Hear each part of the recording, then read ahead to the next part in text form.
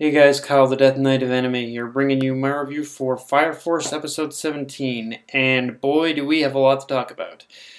Alright, so first off, one little bit of a weird change that immediately jumped out to me in terms of the beginning of the episode is they cut out the whole they cut out the whole moment of basically Hibana taking out the guys who were carrying Shinra on that stretcher and just kind of cut the conversation afterwards, Unless it happened in a previous episode and I just forgot, but yeah, the anime took the anime took a little bit too far of a leap ahead on that one. And then they just kind of completely cut out cut it out. But I can understand. I think I can kind of understand why, because the whole scene of basically Hibana like pretty much taking out those guys is just an extremely brief scene. So maybe that's why. I don't know.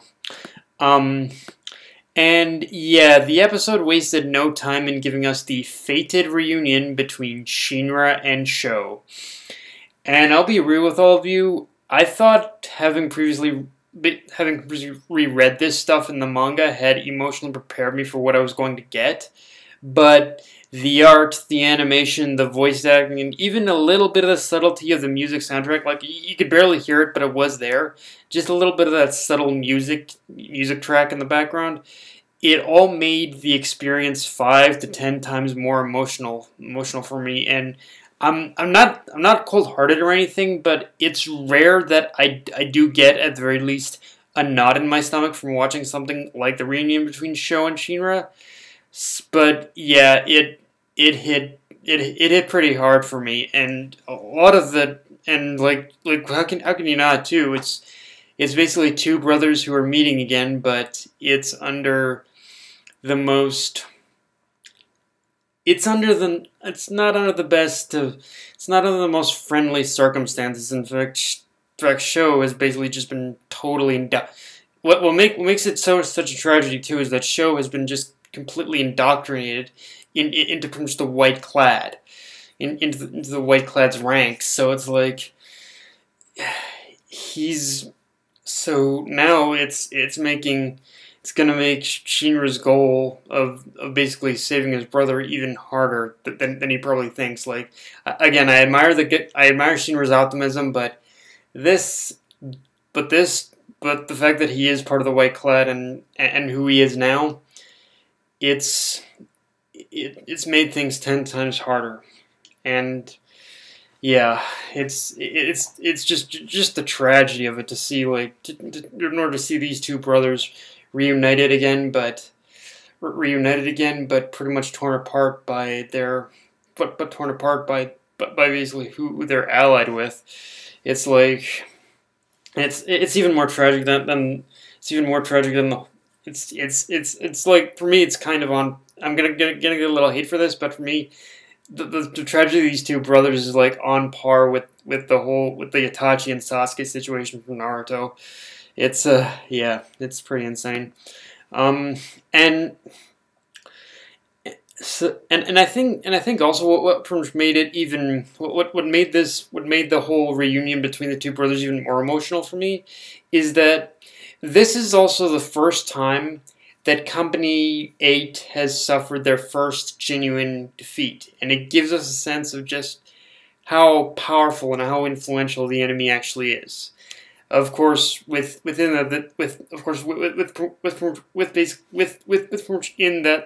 despair, there's also a little bit of hope, as we see for a brief moment. Lisa almost escaped with Vulcan, so it shows a flicker within her that she's not completely beyond saving either. Also, going back to the art and animation for a minute, holy shit! Yeah, the art and animation was freaking amazing, and I'm so glad to see such an effort being put into the anime again, because within the past couple, I'll say this right now, the past couple episodes, even within the tiniest bit of a quality hike, the past couple episodes have been that we've gotten have been so so amazing to watch. Like the past couple episodes have kind of if I were to compare it to anything, the past couple episodes we've gotten have reminded me of the first 4 to 5 episodes of the anime again, and the art and animation definitely reached its peak when Joker entered the battle. Because even though that fight between Sho and Joker was brief, it was still just so epic, so grand, so smooth, and just the art and animation was so smooth and so slick with every frame and character movement. One area in particular I also liked is when they is a scene, I believe, when pretty much it cut to like pretty much Shinra and Arthur like fighting those White-Clad guys, and the guy with the top knot, he threw like a ball and chain, and the way the chain was animated like flying at Shinra or something, that was on some like pretty much 3D, like on some 3D level shit without the 3D. It was like it was that well animated for me.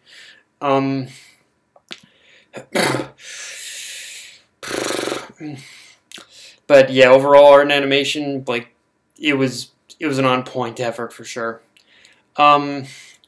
Now the biggest thing about this episode is that the key to Amaterasu is now in the hands of the White-Clad. And from here, it's really just a matter of waiting on fated breath as to when the White-Clad is going to basically unleash Armageddon on this world.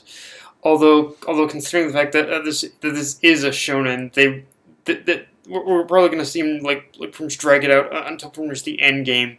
But in this case, it's also something I don't mind, because the White-Clad have been presented as such a calculating group that they can buy into it a little bit more, as what's placed in as what's used to justify it is more than likely that the White-Clad is still going to have a lot more, is going to spend a lot more of their time like pretty much preparing just pretty much destroy the Amaterasu, and they're still going to have more steps of preparation in order to get to that point of their plan.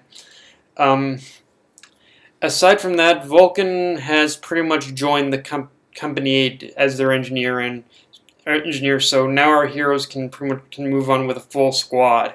And one thing this episode did in that regard that I remember really liking in the manga is how they still took the time to ease Vulcan into the idea of joining the team before he actually made the decision himself. And well, you could argue it was a little rushed. I think it still worked because of how naturally you see Vulcan interact with everyone in Company 8.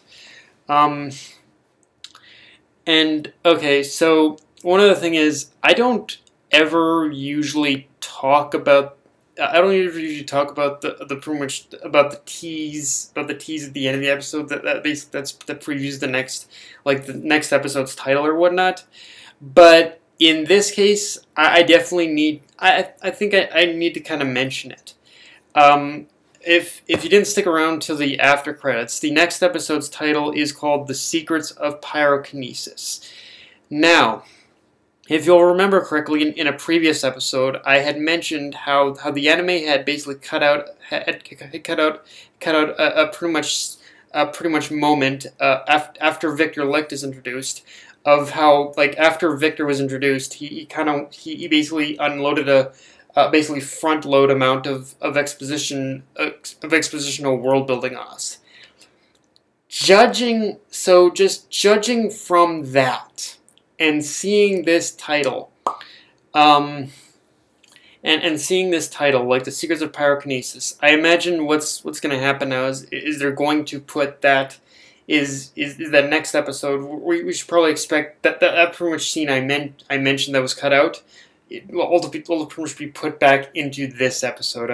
Into the next episode, I imagine. So, yeah, it's one of those things where I guess it's not a huge thing to talk about, because I kind of had a feeling that they wouldn't completely cut out such an important scene, but it's one of those things where or they just kind of delayed it, I guess, is what they did. Yeah,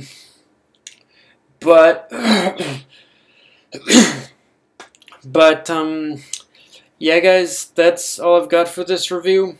If you enjoy the video, Like, comment, subscribe, follow me on Twitter, Facebook, and Crunchyroll. That Night of Anime, signing off.